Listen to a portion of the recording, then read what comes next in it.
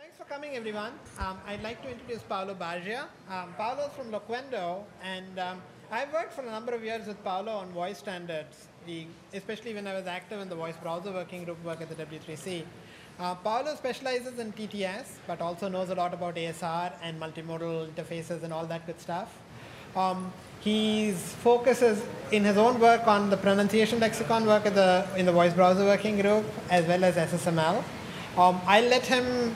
This is actually a continuation of the talk that he started when he visited us last year, where he sort of gave part one of this talk. And so this is part two of the talk. And for those of you who missed part one, it's still up on YouTube. So take it away, Paolo. Thank you very much, Raman. Yes, this is a second part. We already gave the first last year that was mainly concerned about the speech technology. This time we will enter more in the context of standards. I will try to give you the picture of what happened in the last years and what's going on today. I will mainly talk of two groups. One is the voice browser working group, and the other one, the multimodal interaction. Both of them are part of the W3C. Only two words on Loquendo. Loquendo is a technology producer company that create engines for ASR, TTA, speaker verification in multiple languages. We have today 26 languages and 62 voices. We are based in Italy, in Torino, in the northwest part of Italy, but we have few offices around the world, one also in the US. Our technology are recognized to be very good. First of all, the TTS, but also the ASR and all the other ones are catching up. Okay, now we start. The two main standard bodies that I'm following are the W3C and the IETF. Both of them have groups interested in the exploitation of speech technology, of multimodal. There are also industrial forums. The major one is the VoiceXML Forum.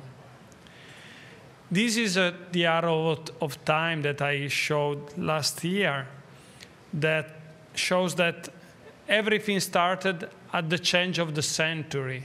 At that time, there was people that were thinking, why not we change the way we use the speech technology?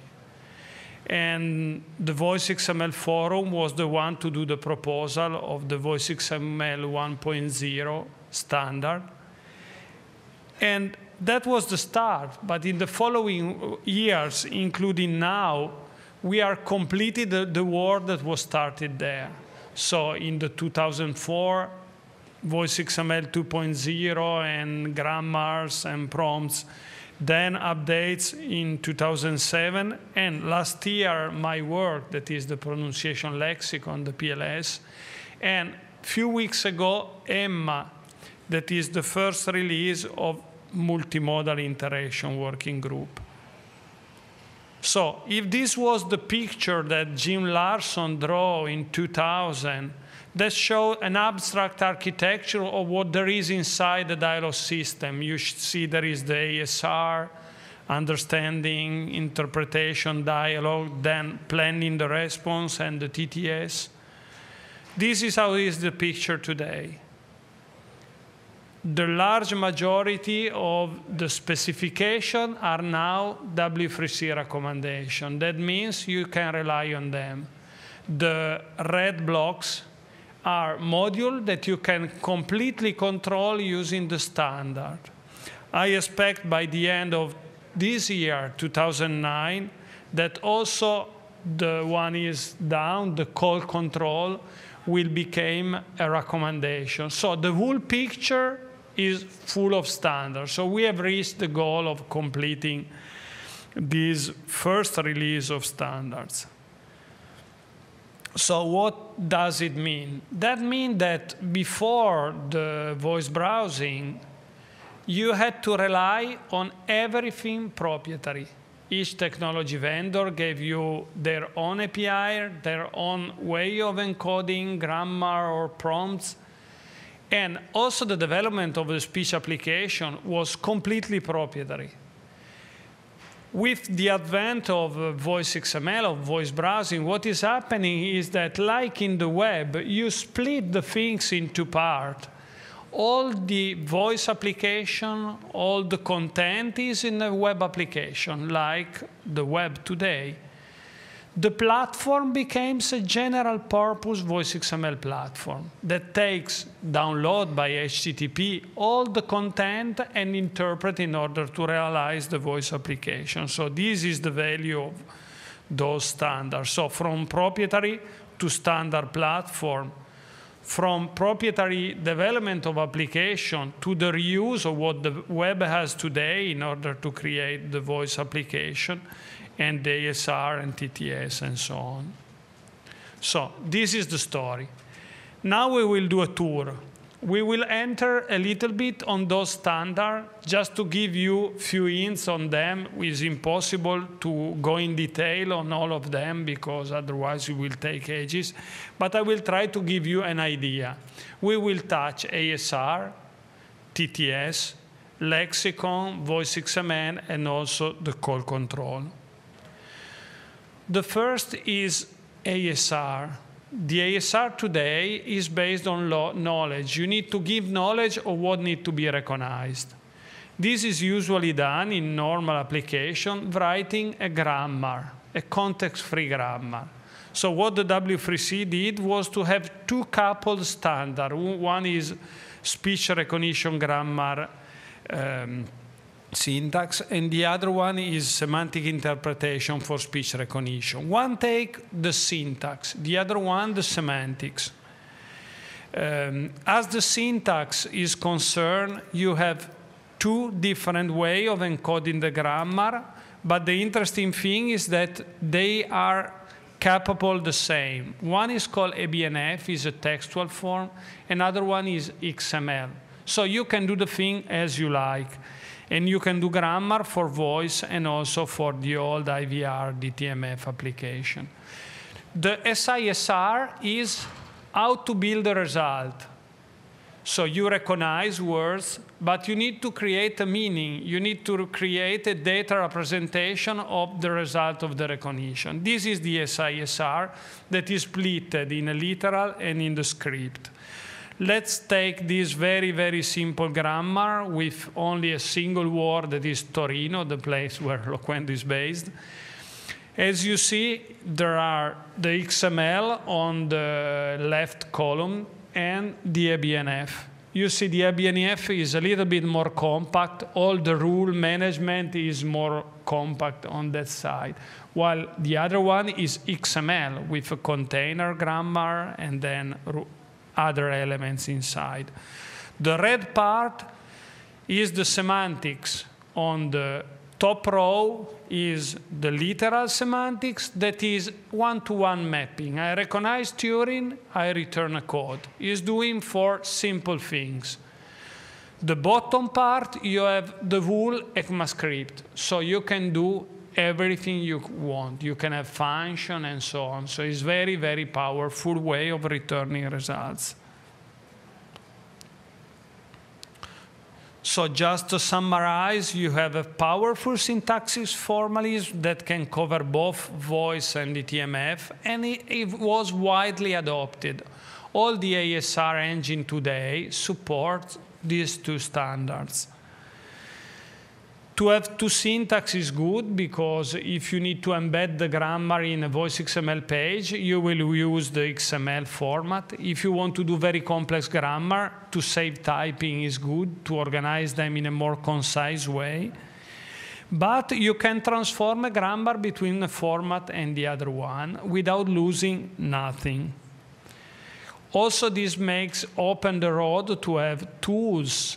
But unfortunately, I don't see too many on the web today that helps to create the grammar, to validate them, maybe to test them on written input, to test the semantics. So there would be, being that is a standard, the option to have some tools that are independent of the technology vendor. Only a few little issues. you need to declare the semantics that you are using in the grammar. So if you declare it, fine. The point is, if you not declare that, the spec is not clear, so that might be dependency on the technology you use. About the script semantics, you need to take care to pop up the result. In a grammar, you create topmost rule, then other embedded rule, and so on. You create your own language. If you choose the script, you need to be careful that the correct semantic result pops up. If you use the literal, well, the literal is very poor. It's only useful to do a single rule or one and more rule with one-to-one mapping. Like word list, you have list of city, you want to transform that in zip code and so on. It's used only to do those simple things. So using SRGS and SISR, you can create many grammar linked together, like web pages, I would say, with URI. So usually the literal will be the leaf, and the script will be connecting the result produced by the other grammars. In the SISR specification, there is also a description how to cleanly transform the result of your grammar in XML. And XML is becoming more and more popular as a result of the grammar. Also because EMMA standard that we will return is an XML encoding. You can also do complex things like return arrays and other namespaces and so on. If you are interested, you can read that section. So, as I said, these standards were immediately adopted. There is only one thing missing, that the PLS was finished last year, so there is not a normative statement inside SRGS. And also one feature that is used for disambiguation is not doable with the SRGS today. So we will need a tweak on SRGS or SRGS 1.1. Also, the W3C pushed to adopt XML 1.1 and IRI instead of URI. So there is no major missing from the grammar side. So obviously, I didn't say before, you are free to interrupt me in any moment to ask clarification if something is not clear or I was too fast or something was missing. Now we speak of synthesis. Those are the steps that TTS is doing. Take a text, try to understand the structure. Even if it is an email or an SMS, you need to understand better how it's done. Then try to normalize, because one is what you write, another one is what you say. If you write a date in a certain way, then you would need to speak it in a different way. After that, you need to map the text you have normalized into phoneme, because for speaking, you need to use the phoneme that are the base of the spoken language. Then you can have higher level thing, like to give emphasis, to add pauses, and so on. At the end, you produce the sound that you will listen. The SSML cover all those steps with XML elements that help the author of a prompt to embellish them, to make them to sound better. For instance, the speak element is the container with attribute of namespace and so on, but you can also specify the language. And in that, we are reusing what the people did on language tags. Then you can structure the document with P and S, paragraph and sentence. You say yes if you know what you are talking about, if it is a date, or to add tweaks for speaking better using phonemes or substituting text. But you can also change voices using different criteria, emphasize, put breaks, and also try to change the prosody. That means to raise the volume, increase or reduce the rate, change the pitch, and so on. All those things that are not related to the word, but are in general for the whole sentence. You can also add audio, and this is used if you want to mix pre-recorded or music with the TTS. So TTS is a recommendation. But then after doing that, people asked new things. The most important one was internationalization. People from China, especially, or Japan, Far East, said that there were things that they could not do. So the W3C did 3 workshops, the first in Beijing, then another one in Europe, and the last one in India, to try to collect input from all over the world about what we have to do. And we discovered that also for Semitic languages, for instance, for Indian language, would have been useful to know better what was the transliteration scheme in use, or if there were vowel or not, and other things. So this was the main driver to continue the work on SSML. Another driver was to better fit the SSML inside the voice browsing. For instance, to have a better error handling, having attribute to clip or to do other things on audio. And a person, an expert on engineering of audio, said that the scale that we had in SSML that was linear was not at all good for voice, because the voice is logarithmic in nature.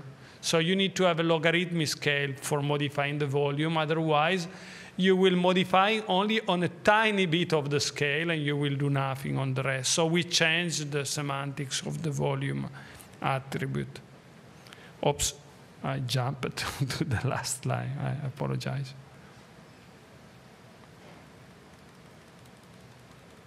So the SSML 1.1 is something more that was possible to do in that directions.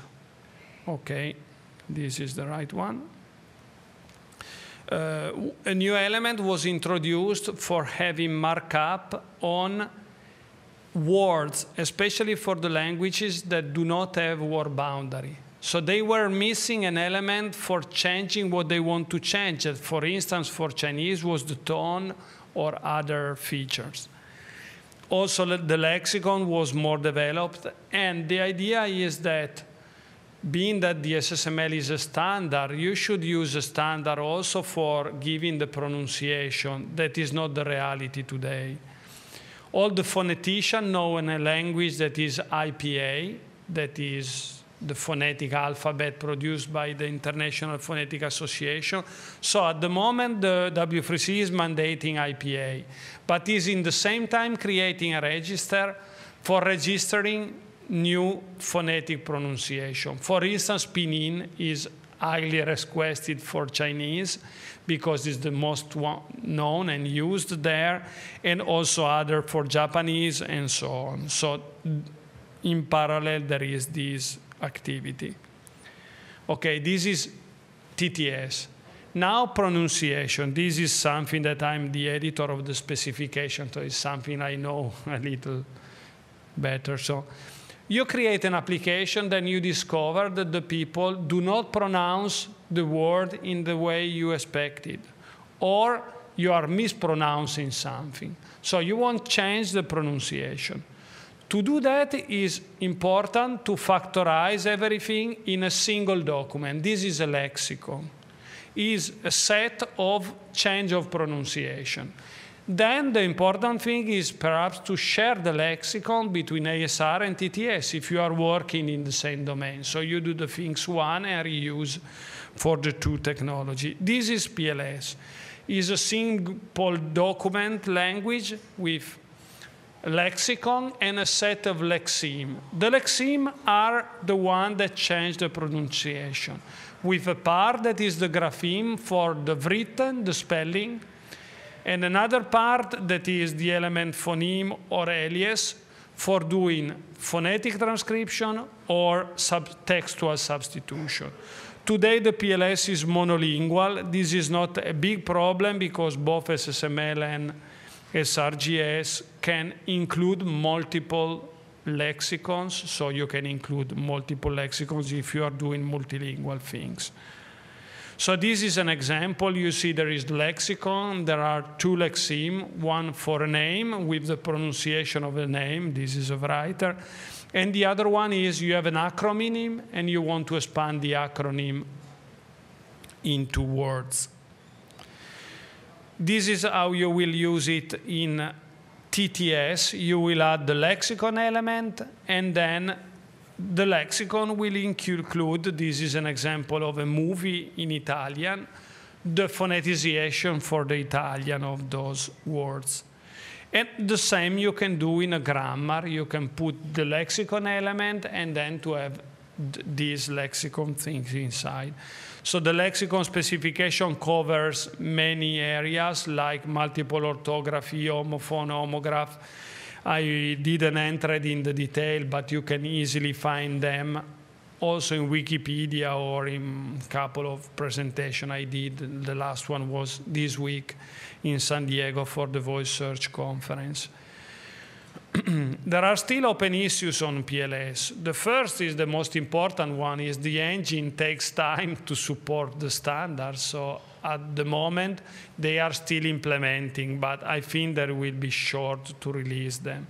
Then is the point of the registry to have the other phonetic alphabet operational, and then to complete SRGS to allow the best use of PLS. I skip this and I enter on the VoiceXML. The other important point was the VoiceXML language itself. It's a rich language, a declarative one for defining menus or forms to be filled by voice. So they cover input by voice or DTMF, output by voice, TTS, or pre-recorded speech, variables, and so on, events, telephony stuff, and many other things. One big point is that the VoiceXML, how it was defined, is synchronous, so you have not many ways of interrupting it, of having it to send events. The execution is always in a single point, called a dialog, either a form or a menu. All the menu are queued, and then when it transitions in a point when it can accept the input, it will start to speak and collect the input from the user. Then there is a definition of events and so on. In VoiceXML 2.1, new features were added for doing things. One is to do recording, for instance, of a full call or all the recognition. This was not possible. Another one is add marker. And a third one feature is to have an XML data exchange when the VoiceXML page is loaded. Then there are other things more related to the telephony. So the point is, a drawback, as I said, is that everything is synchronous, and in order to change content, you need to change the VoiceXML page. That had an additional cost. With the 2.1 feature, you can load the page and then feed data inside the page. And so you can change the application on the fly. And this makes more smart voice application. The data element is the one for accessing external data, is a synchronous one again element. And then the for each is for looping, for iterating on the data you have received, either to re-elaborating it or normally to put them inside the prompt. These are details on the data element, but you can find them in the specification and the for each element. So the VoiceXML and the other standard I presented you allow you to do standard voice application today, and is widely adopted. All the platform now today allows VoiceXML input. Another point is the call control. Also, the call control that means to accept call, being there received or telephony called, can be managed using a standard language without having to do with proprietary things. This is the reason for the C6ML, called Control XML language. You can do many things, accept call, do scripting and variable and so on, sending events, starting a VoiceXML dialog, transferring the call, doing outbound call, or doing conferences. Those are the elements. I will give you a few examples how the C6ML works because it's less known than the VoiceXML. Everything is based on transition. You have transition with an event. So when you call, for instance, you do a CP invite to a C6ML system, it will raise a connection alerting an event. From then, you can program whatever you want. Each event contains the data that you can access in the body of the transition when you elaborate that. For instance, when you receive an incoming call, so you receive a connecting alerting, you can do some criteria on the number that you received or internal, perhaps, that your application is running well, and then you will accept or reject so you can implement your acceptance criteria very easily in C6ML. Other simple thing is when you receive an alerting, you try to prepare a VoiceXML dialog. If the preparation is fine, you will accept the call. And when the call is connected, you just say start, and the VoiceXML will start immediately to talk to the person. Other thing you can do is transfer the call, obviously, when the dialog wants or when your logic wants, you can transfer the call and then continue the VoiceXML at the end of the transfer call. You have many different kind of calls, of transfer call. You can also do things that in the past were not possible. So the C6ML can receive the HTTP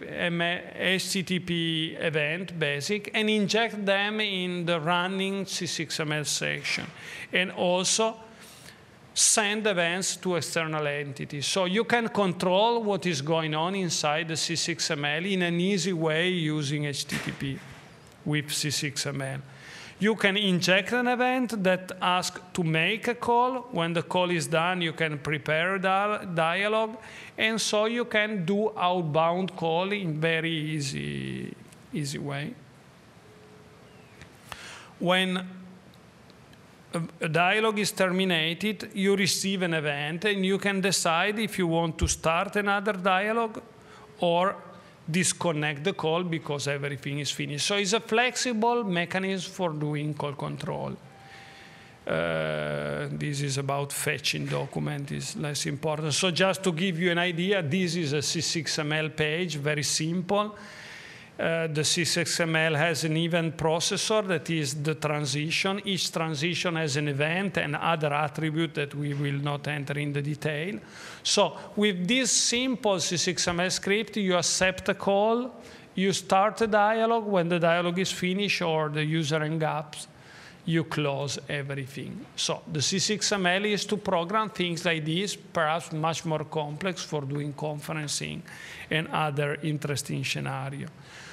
Today is still not a standard, as I said before, is a last call working draft. I expect it to be very soon published as a candidate. That means there is a test suite to show the implementability. But being that Loquendo and many other companies already implemented it, I think the transition to recommendation will be very fast. So I expect in the course of this year, this summer or this fall, that also the C6ML becomes a W3C recommendation. This means that you see the picture, everything can be standard-based. I think this is the value of the work done so far in the voice browsing working group. So if this is a VoiceXML platform, if you look inside, it's more something like this, that is our own platform. You have the network, today mainly voice over IP, that call the platform, which activate the CSELT first, and then the VoiceXML if there is the need of voice technology. And then there is another part that is an MRCP server. MRCP means Media Resource Control Protocol.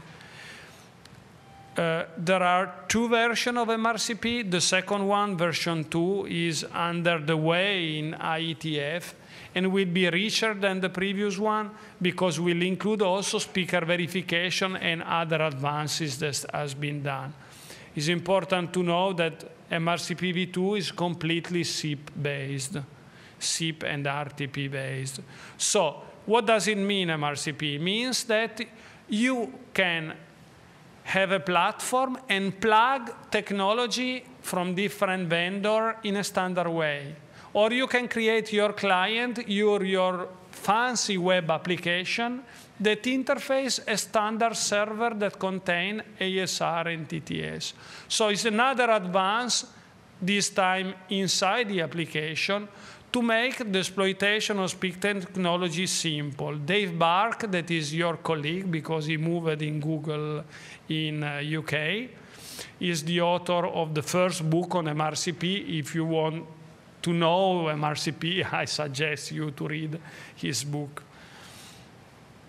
So this is what there is in a call center today. There are different ways. If they are SIP-based, they go directly to the platform. If they are not SIP-based today, the best way is to have a gateway, a voice gateway, that involve a voice browser, a voice platform. And the platform then, using HTTP, will be connected with the operator, the data, and so on to run the application. But the interesting thing is that also inside the telcos, the voice over IP is taking place. So they are thinking to a convergent network where IP and traditional mobile or fixed telephony are merging together. In this new architecture that is called IMS, there is a place for the VoiceXML, the voice browsing platform, but not this. In this new network, when you call, the signal goes first to an application server. So everything will be derived by an application server that will contain the logic that you need to apply, and then will involve, for instance, a voice platform for doing voice things. So it's changing a little bit the paradigm using the power of the voice over IP. Okay, this was the first half about the voice browsing. So we have done a tour of what there is today and the status of the things that we have today. Now we can jump in another interesting area that is multimodal. So with VoiceXML, you do monomodal application. That means speech-only application. But with the richness of devices that there are around, to be able to use more than one modality, to use voice, but also touch and gesture and so on, might be interesting. So we need multimodal. But multimodal means many different modalities that can be audio, but also touch. Also the accelerometer that is in the iPhone. I don't know if it is in your phone or not. So there are new devices that are coming, like keyboard and so on. The speech and the visual are good friends because they are very complementary. The speech is transient, so you need to listen, otherwise it's lost. It's linear, you need to listen everything. The visual is persistent. You can look at that, if you do other thing, you look, is always there. But the speech is useful when you have the hands. For instance, you are driving or you are jogging, you are doing other things, you can use the speech, while the visual need that you use the eyes.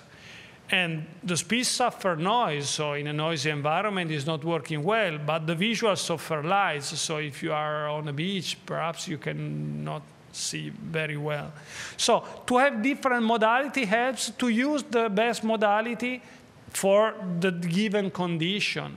being that a social condition or an environmental condition, or to do the thing in the way you better like. So if we started with GUI, graphical user interface, then the voice get the VUI. Now we are on the verge of a new acronym that has MUI, or how we call in voice search, MUI, that is the multimodal user interface. So it's a new way of doing the user interface that integrates multiple modalities. I will give you a little bit an overview of the complexity that there is behind. So you have many modalities and you need to control them. So it becomes complex to do the interaction manager that is the art of a multimodal application.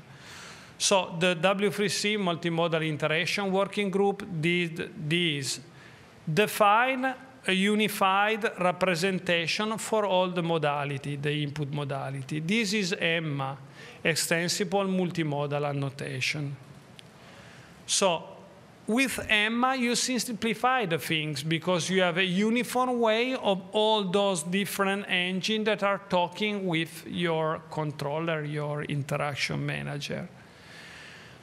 EMMA is an XML language with a container. The interpretation is a semantic result from one modality. You can have one-off to having and best to having alternative, and so on. You have different elements.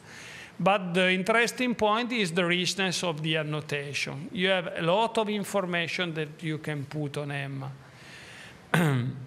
This is an example. If you have that GUI to do a flight inquiry, you can say, I want to go from Boston to Denver on March 11. What you will do is that you can generate the same EMMA, either you speak or you use your GUI interface. So you simplify the application. But also, if you have the way of doing writing recognition, you can create the same EMMA that will have the annotation, which is the modality that produced the input. Also biometric, be that on picture or on voice, can create the semantic result in EMMA. So all different modalities can generate EMMA result. For speech recognition, if the and best are popular to have alternatives, you can also have a graph of alternative that is much, much more powerful. This is called lattice, and in EMMA you can represent the lattice. So EMMA is the way of representing things in the multimodal and also voice world. So what we did is to have what was drawn in this picture, that all the modality can produce EMMA, but also the engine can use EMMA, for instance, to have a log of what happened, to compose the input of different modality and do other complex things. So this is accomplished because EMMA is a recommendation and the people can start to work on top of that.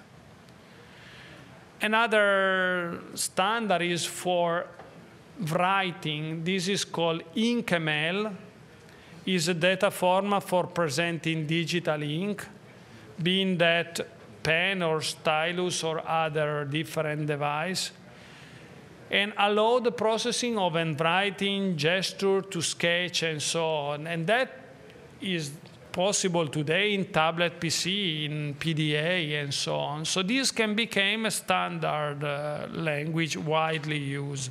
In InkML, you have traces, but also much more richer annotation that can be produced by a device.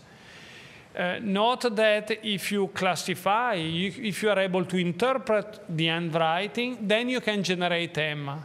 So InkML and EMMA can be composed one inside the other.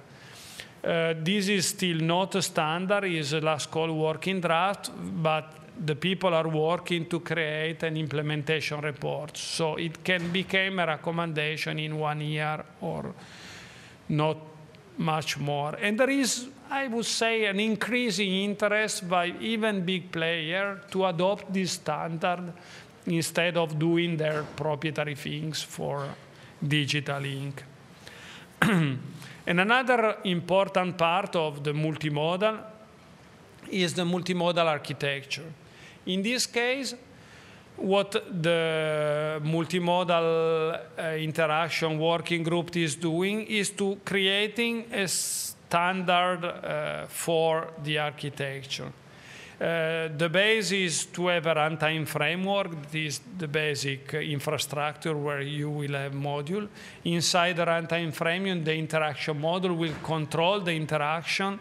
Then you will plug in multimodality components that will exchange life cycle with the interaction manager to exchange data together. So everything will be event-based. This kind of architecture is a largely coupled architecture that is done also for dealing with distributing way of doing application. There are today already prototypes done by company. One is done by Deutsche Telekom, the person in the W3C. What they did was to use CSELT, we will briefly enter in that later, as the language to do the interaction management. And then they tested GUI in HTML and VUI in VoiceXML. So what they did was to do a HTTP I/O processor for exchanging using Ajax way of programming inside ECMAScript data with the modality. And in one case, the modality was a voice platform with C6ML and VoiceXML. So there is still a lot to do. It's not close to become a recommendation. There is work on creating profiles, on how to start up and register the modality component in the architecture with transport and many other things. So it's still something that will take a little bit longer to be accomplished. Another new area that is emerging is related emotions. That is the Wikipedia definition of emotion. So the idea is for automatic things to be able to register emotion, capture from voice or the behavior, the face. On the other side, to convey emotion, to move from the plain TTS or a face that is not able to express emotion, to be able to control them. Talk of emotion is a bit complex. Today there are many theories. This is one of a researcher or professor of the University of Geneva. It's not simple to define what means happy, angry, and sad. So he proposed to have two different dimensions and to combine the value of these two dimensions. So from a research point of view, there is still work to be done on that to find the best representation of this emotion. In Europe, for instance, there was a European Network of Excellence that now is an association. So if you are interested, you can go to the URI there, and you find all the researchers that are exchanging work and doing progress there. So from a recognition perspective, to deal with the emotion means to be able to classify. Today there are 10 or more different classifiers. Two most used are Gaussian mixture model and support vector machine. They are the two ones more promising to be able to capture the high variability of the emotional state of the person that is speaking.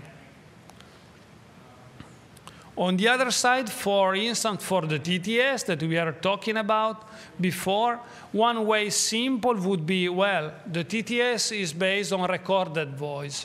So I record the voice in many different emotional states. This way is not scalable, might work, but make the voices to become larger and larger.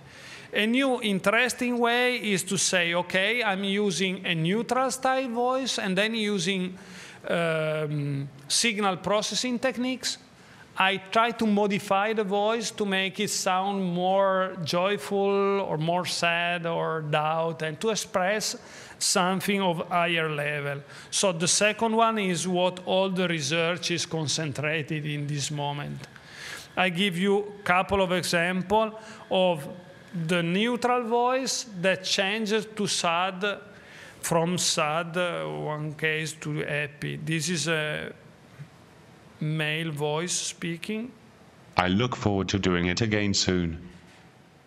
I look forward to doing it again soon. So you see, changing the intonation make you to perceive the same sentence in a different way. Let's try with a female voice. Let's see the next one. Let's see the next one.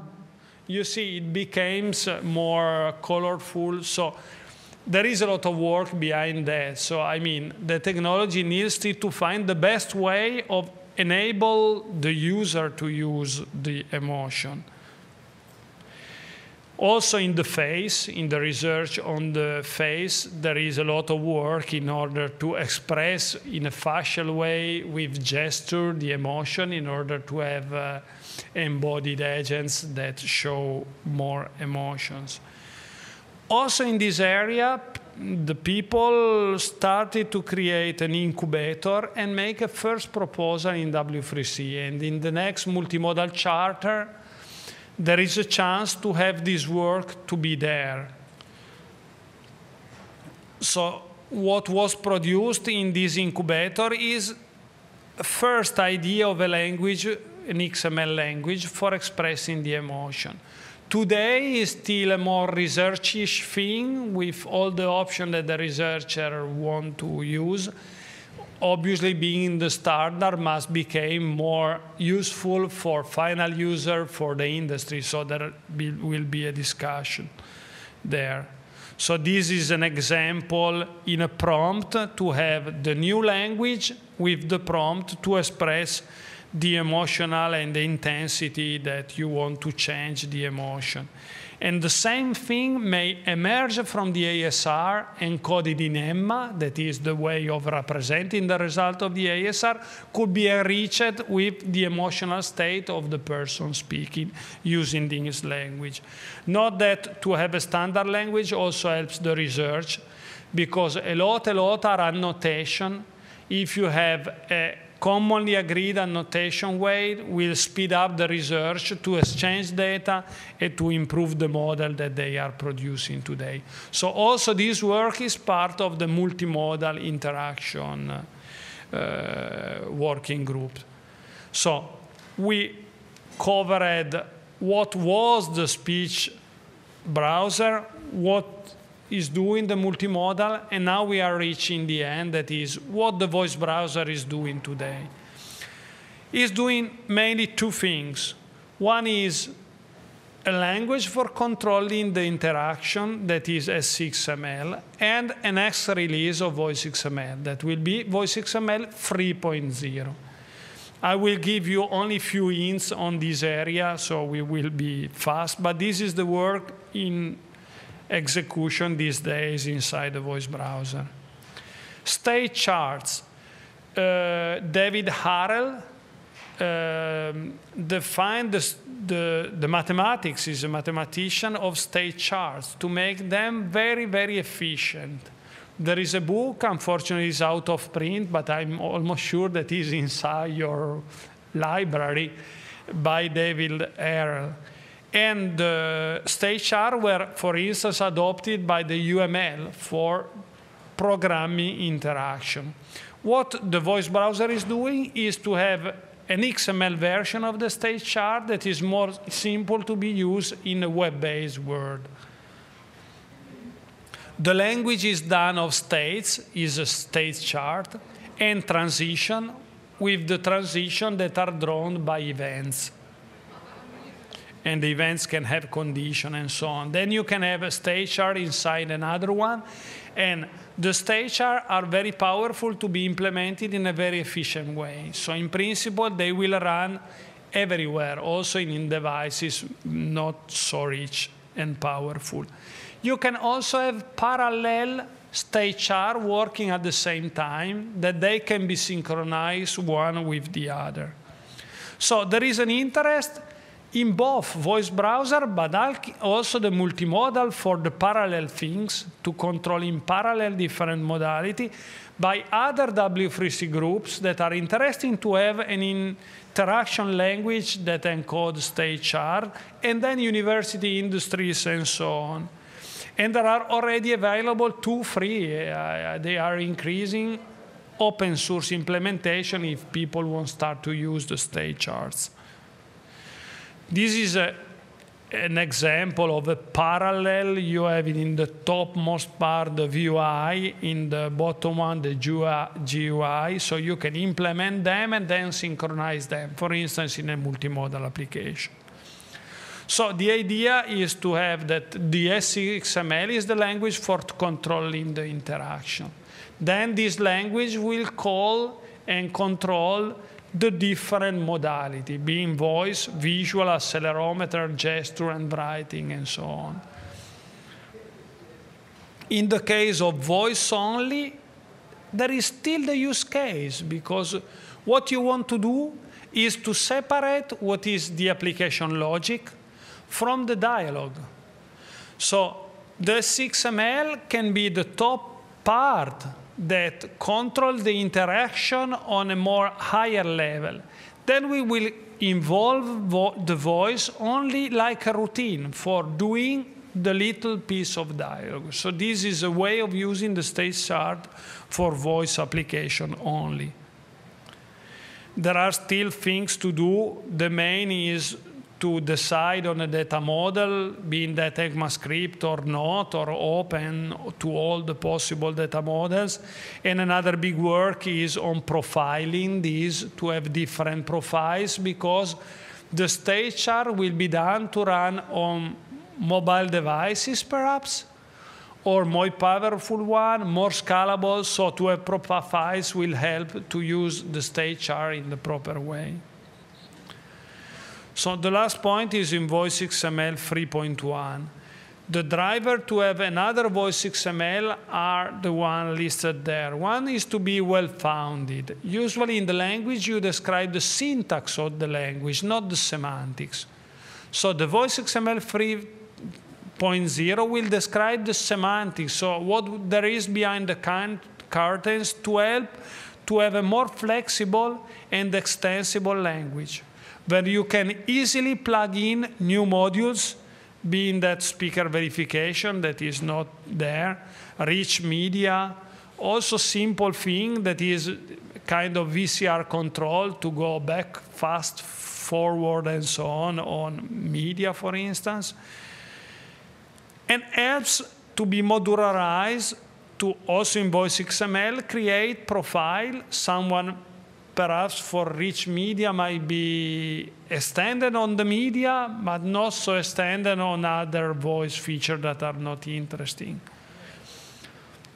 Another way of making VoiceXML more flexible is in the art of VoiceXML, that is the form interpretation algorithm, the one that controls how you move from one dialog to the other one. In principle, that should be pluggable or customizable by the user. So, VoxXML will take part of the logic part and the VoiceXML of the voice interaction, but in a better way, well done in different contexts. And the first working draft has been published in December. The second will be published in a few weeks. So is at the beginning that people can read and contribute on this work, because all the work done in the W3C can be published and receive comment from the public. So this is the end of the tour of the standard of the voice browser and multimodal. If there are questions, I'm here. Otherwise, we can close. Thank you.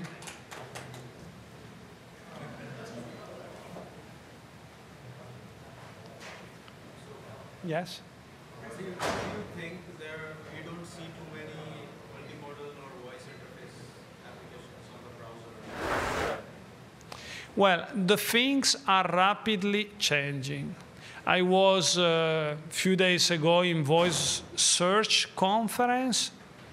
The advent of rich device ask for multimodality. So that will be the place. It's not the browser per se on your PC. That has not been the driver for the multimodality. But to have a small device, that can be a very powerful driver. Today, there are many different voice search. One is your voice search. And to have voice as an input, but also a device for doing best selection, for selecting different hypotheses in a different modality, is becoming possible and useful. So I personally think that this is the time that the multimodality will move from the laboratory in the real application. And if it is done there, obviously it can also be done in a larger browser in a different context. So I think multimodality stayed many years there, but I'm sure that in the next 1 or 2 years we will see the thing change from that point of view.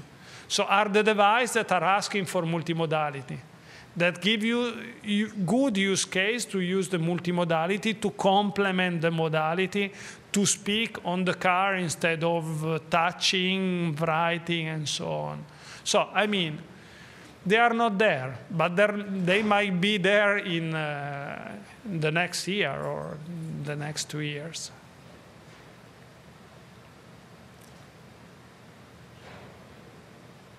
Raman, do you have any consideration from your point of view? You were part of the game. I think you're right. I mean, the mobile devices will drive it. It'll be interesting to see how it will drive. Yeah. The point is also how you will do multimodality, because I'm talking from the W3C point of view, then there are other different ones. Today is very popular to do your own application. So you go in the Google app, you download in the Apple Store, you download your application. So you do all of them writing code only.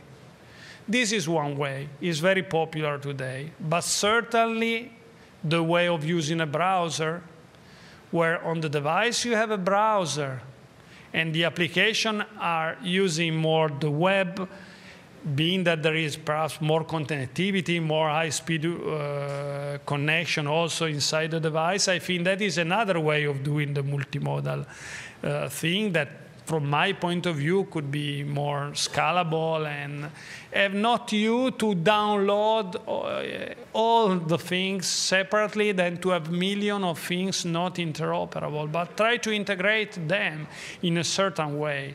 That, I think, is another way. Today we don't see that, but that might happen like it happened on the web.